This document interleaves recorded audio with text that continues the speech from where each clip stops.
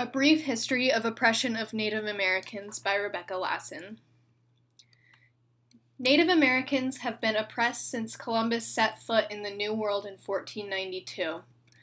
From his first day on land, he gathered natives as his servants and saw them as lower than him. From then on, the ideology that white Europeans were better than the Native Americans encountered in this New World was held on to. Natives were sold into slavery and beaten.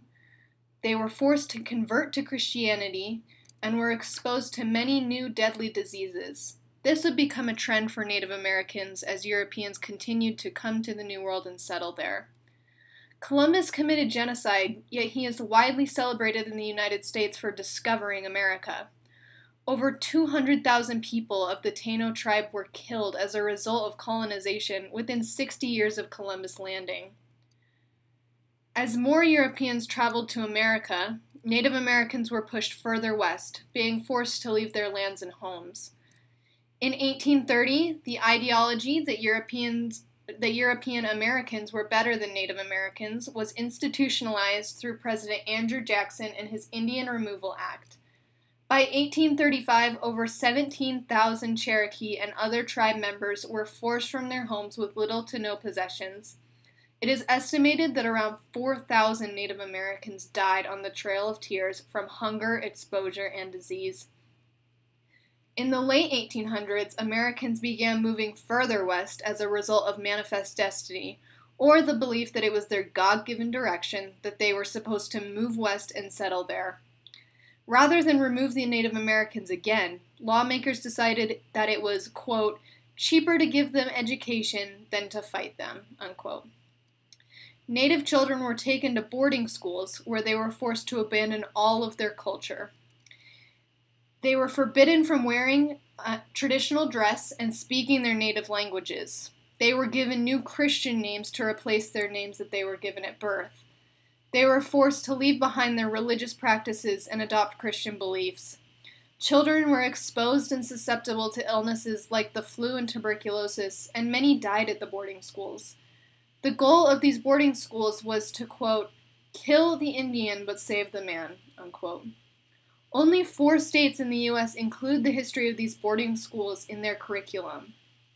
Today, 87% of references in textbooks to Native Americans refer to events that occurred before 1900, enforcing the ideology that Native Americans and issues surrounding them are ancient history.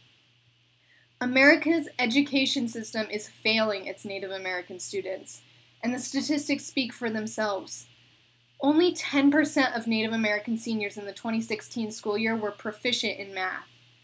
Native American students are also disciplined twice as much as their white peers.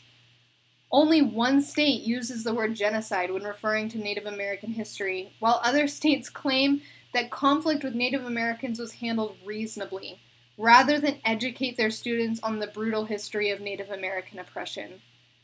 In the 2016 school year, less than 2/3 of tribal members enrolled as seniors graduated. Because of the limited representation Native American students experience in the classroom, they often feel alienated by their peers and teachers. Children are more likely to succeed in schools when they learn about their culture and language, but this is something that has been suppressed and hidden for hundreds of years for Native Americans. The current U.S. Secretary of Education, Betsy DeVos, recently proposed a budget that would cut over $4 billion from programs that support Native American students. Our country is in desperate need of laws that protect and advocate for Native Americans' rights and their children's education. Because of the lack of representation and discussion about Native American history and current struggle, many people openly appropriate Native American culture through costumes, media, and sports teams' mascots. This blatant disrespect for Native American culture damages any potential relationships and progress with a group that has been systematically oppressed for hundreds of years. In order to change the pattern of oppression against Native Americans, we must recognize our prejudices, discriminations, and stereotypes, and make an effort to change them. We need to elect Native American representatives so they can have a voice in our government, and we need to listen to them as they speak up for themselves and try to heal the hundreds and hundreds of years of oppression that they have endured since Columbus landed in 1492.